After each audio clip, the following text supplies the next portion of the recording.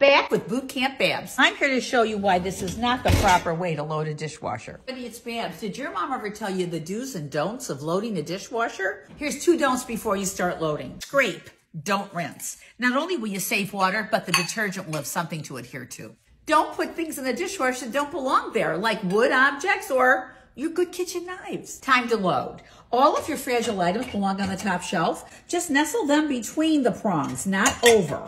Small bowls on top, don't overlap. Any bulky utensils, just nestle between the bowls and cups. Now for your most fragile items, your wine glasses. These go on the prongs, and if you have a stabilizer, make sure you put that down as well. For tall wine glasses, don't forget to drop your top shelf down before closing. To lower your top rack, just push in and press down. To return to original position, just raise it up. Let's tackle the lower shelf. All your dishes should face the center so the spray arm can really get every piece clean.